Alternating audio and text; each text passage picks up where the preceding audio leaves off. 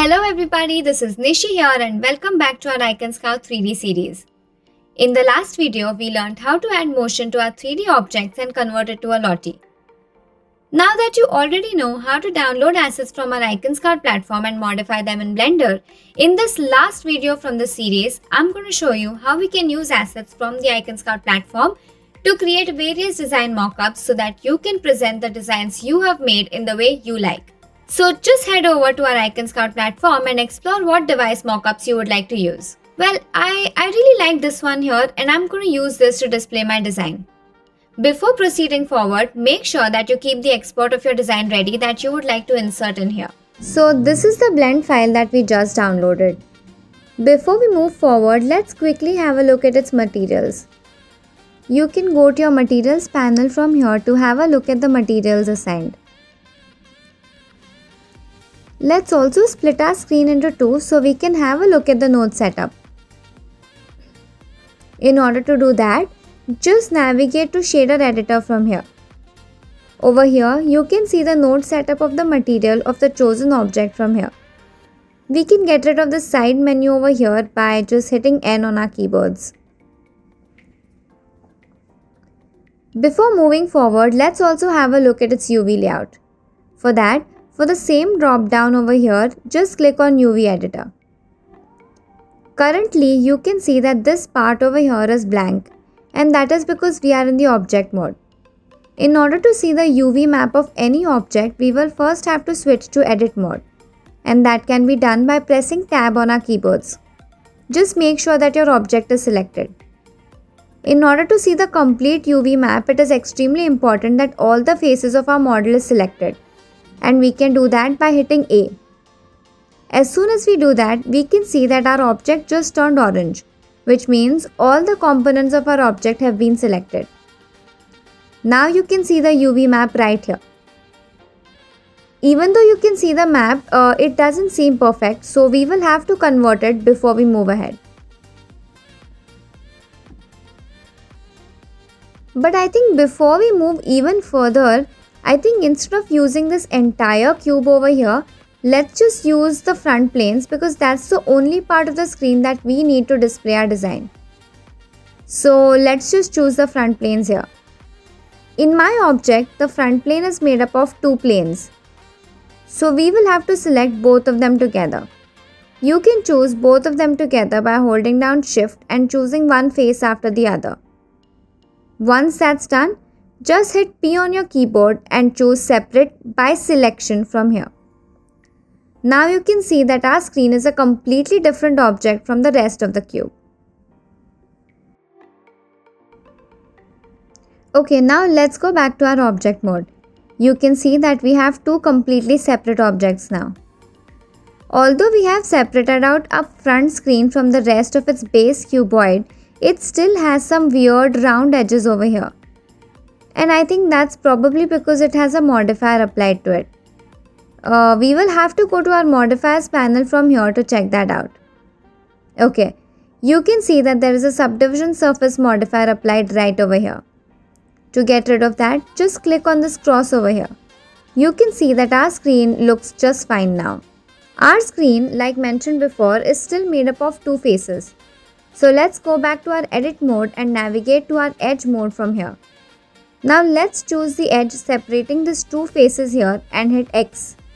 From here, just say dissolve edges. What we did just now is we got rid of this middle edge over here and converted these two faces into a single face. Okay, now let us choose all our planes over here by hitting A and have a look at its UV map. Okay, we can see the UV map over here, but it's still a little bit distorted. So to clean that up, let's go to this window over here and hit U. From this menu, instead of choosing just the unwrap option, let's say Smart UV Project. Just say OK over here. Okay, super. Now we have a nice, clean, perfect rectangular UV map right here on the side. We can totally work with this. So for that, let's choose the material properties from here. Let's also navigate to a rendered view from here so we can see how our screen is looking in the rendered view. We will also go back to our object mode by hitting tab. Well, I think we can get rid of the side window over here as we don't need it anymore. For that, we can simply hover over between the two views over here and just right click. From here, just choose join areas and collapse the one that you don't need. Let's have a look at our composition from our camera view. We can do that by pressing 0. So this is what our final composition is going to look like. Let's quickly go back and have a look at its material properties.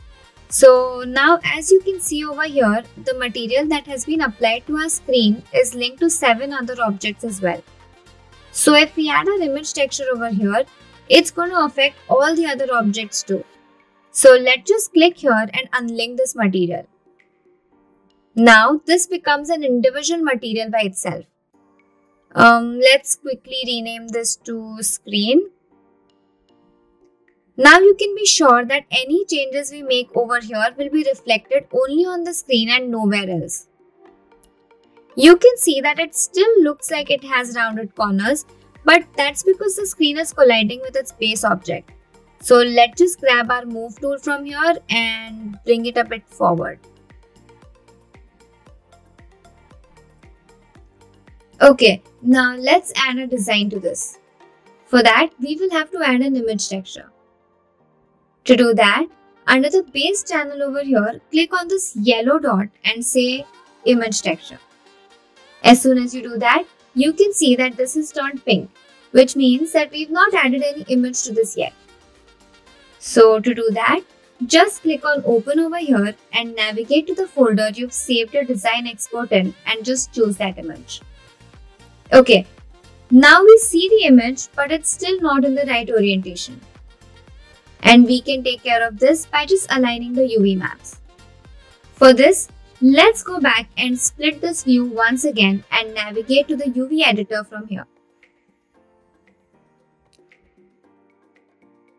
With the screen selected, let's go to the edit mode and hit A to select all the faces. Now let's just align this to fit our image perfectly. For that, we will be working in this view over here. We can see that our vertex mode is already selected, so we can leave that as it is. Now all we have to do is first we'll have to rotate this by 90 degrees. To do that, let's select all the points. You can just draw a box around all the vertices that you want to select. Now just hit R for rotate and 90 to rotate it by 90 degrees. Perfect. Our orientation looks good now, but we can still see only half the image. In order to fix that, we will have to extend our map so it covers the entire image. For that, let's just click outside and deselect all the points and select only the points on this side. Now let's move these on the x-axis. For that, just hit G for grab and X to move it along the x-axis and take this all the way till the end. And that's it. Our image looks perfect now.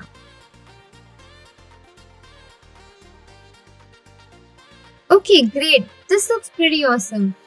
Well, you can make any changes to this as you like.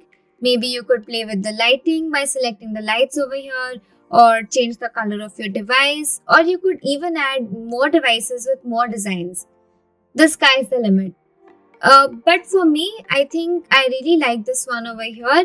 But just maybe to better capture the Christmas vibe that we have going here, maybe I'll just change the color of the sleeves a little bit.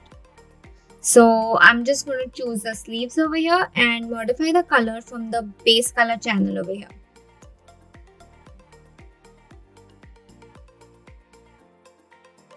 Okay, that's great. I think I'm just going to quickly render this out and check how this looks. Okay, perfect. This looks pretty great. So that's it for this video and this series, folks. Thank you so much for sticking with us throughout this entire series. Do drop a comment below if you found this interesting or helpful, or if you have any questions as well. This is Nishi signing off. See you soon and have a wonderful day ahead.